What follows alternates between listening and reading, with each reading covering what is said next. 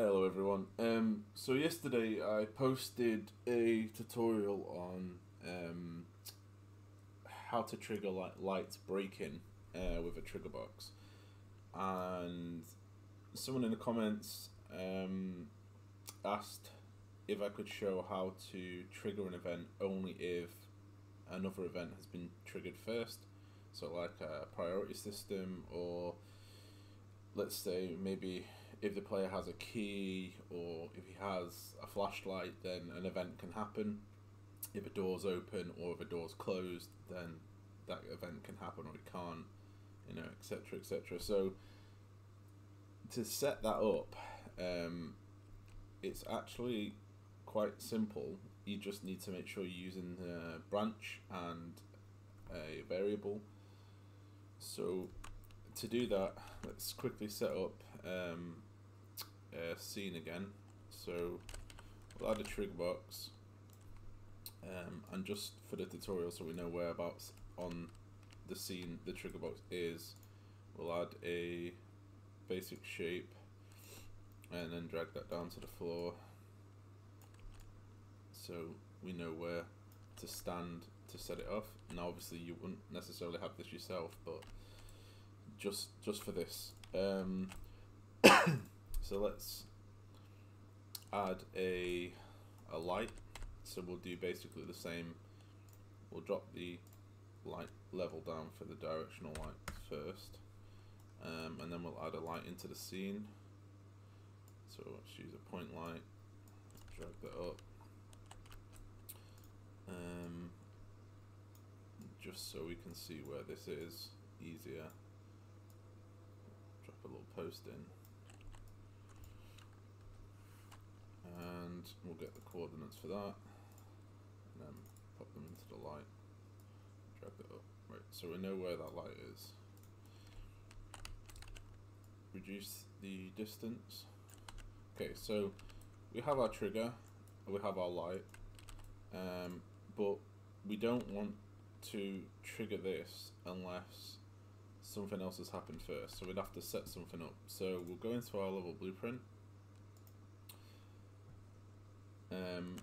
and then from our level blueprint we will,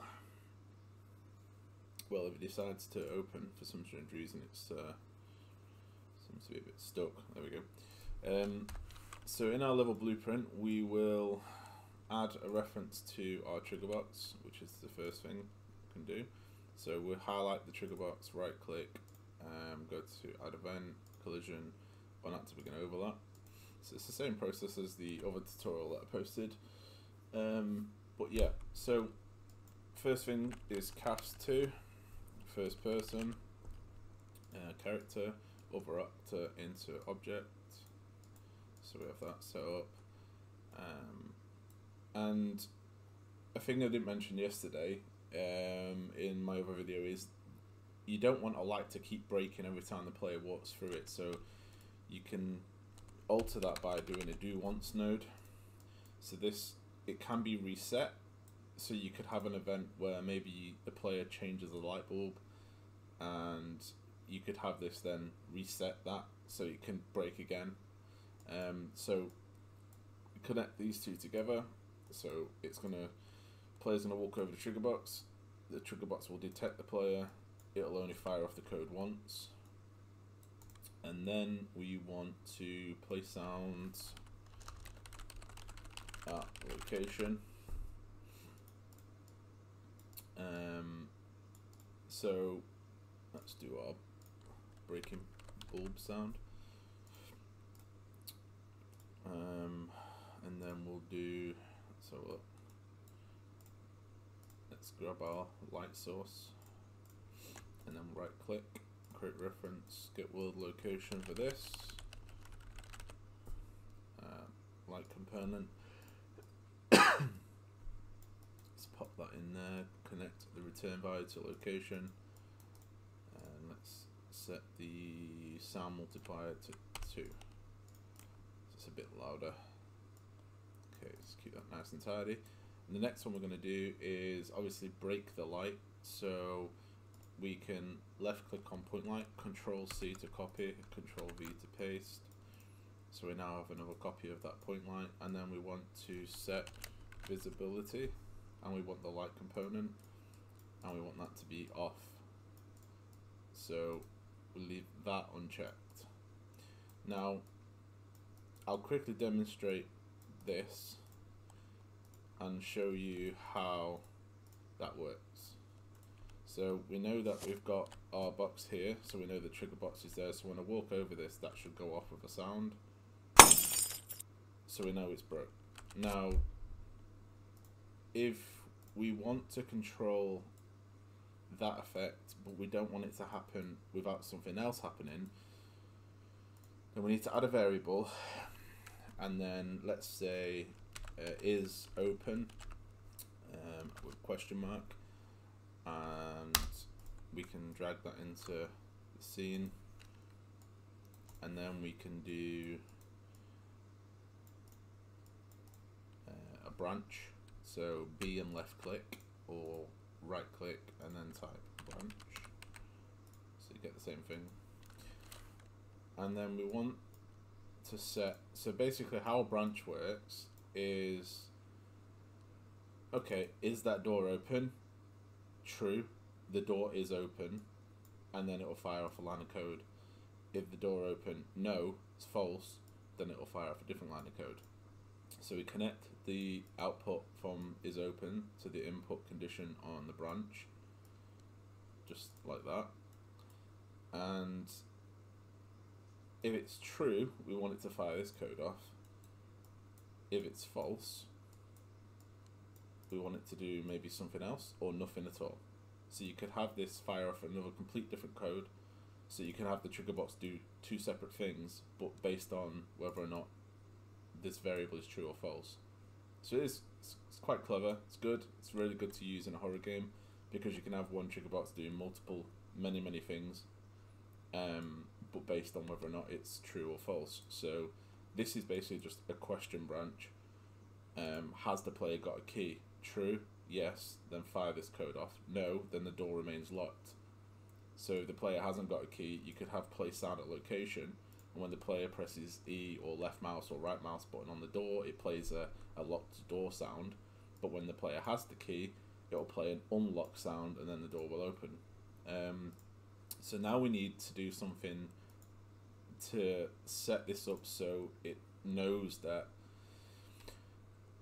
we need to set up a variable for this branch to fire off from. So let's say we make a very quick, trying to think, let's just add a little door, or let's add in anything really. So let's, where should we make it? Let's make it here. So we'll do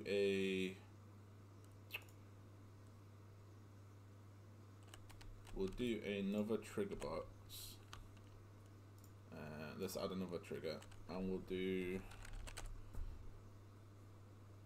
there's no script to this tutorial, so yeah, just sitting here with a cup of tea and quickly making this. So we'll do another trigger box, Alt and drag to copy, and then we'll set this one up. So let's have a look, see what we want to do. Okay, so we'll have a block move, a really simple, quick matinee scene level sequencer. So let's have this block just go up. So we'll create a new level sequence, block move, and then we'll just add this block in. So this could be anything, a door, or a hidden passageway, or whatever you want to make. So add the cube in, and then we'll do location, so we can get rid of these two because we're not rotating and we're not making the block bigger or smaller. And we want it to go up on the z-axis, so we can get rid of that, and then we know that this is the Z, right? So let's place the block on the ground.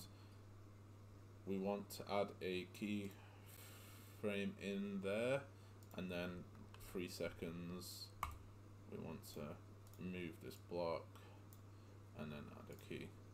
So from there to there. So over 3 seconds the block will just slowly rise up. Move the endpoint so it's at the end of the animation. Save it. Done.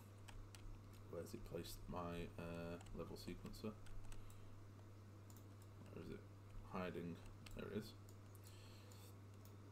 So now what we want to do is we want to go back into our level blueprint to find that it's just up here, and open level blueprint, and we're going to add our trigger box in, so we can just copy this code here, this node.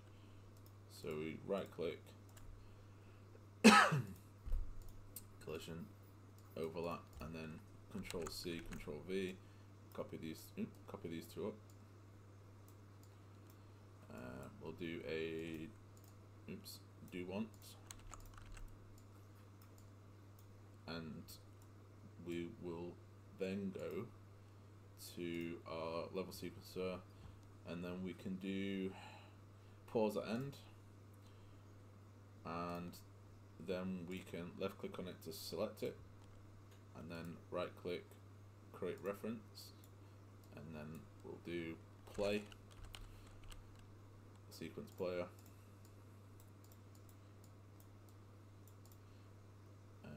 and then yep, that should be fine. And then what we do then is, let's make sure this is alright, we add, so instead of having it look like this where control, left click, control and drag, we want to set boolean to true. So we drag that here like so, and then we click true. So we're now telling, so when this code fires off, the player walks over the trigger box, it detects the player, fires this code off once.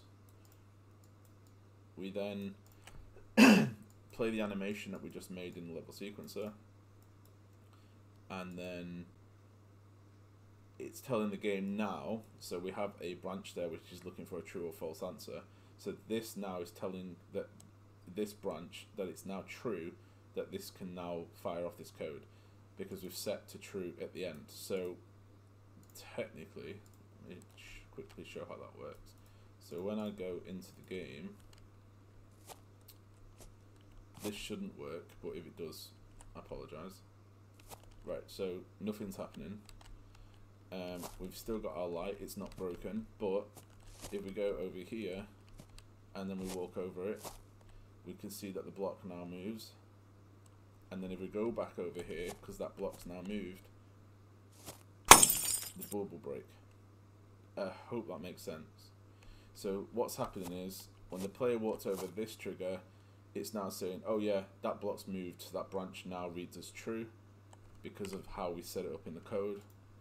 So if we go in here and look once more, this code was asking, is open, and we didn't have an answer, so it can't fire the code off. So if we quickly play sound at location, and then just put, I don't know, anything like locked. Okay, we'll just do that sound. So I'll show you what I mean. So we go back in. If I walk over this now, it should play that lock sound. Okay, so we know that the code hasn't got the true variable because it's now false because we heard that noise. Okay, so once we walk over this, it's now set to true because the animation's played and the bulb can break. So quick look at this. We've got begin overlap, trigger box, cast the first person player. We have our do once here, so this can be continuously played every time the player walks over it. this will only ever play once unless we reset it. To do that, we have to drag it out of here and into the reset, but we don't need to for a broken bulb, unless you want to replace the bulb. So this code is again trigger box, detect player, do once, and then it's playing the animation, and this is the important part. So wherever you set this variable to is open, it'll look for that in the code for this one. If you have any more questions about it, just ask away in the comments, but that'll be it for this one. Yeah, I'm more than happy to make any more tutorials that people might want or need for their games. If you need any help, just ask. But yeah, thanks for watching. Enjoy the rest of your week, take care, and I'll see you again soon.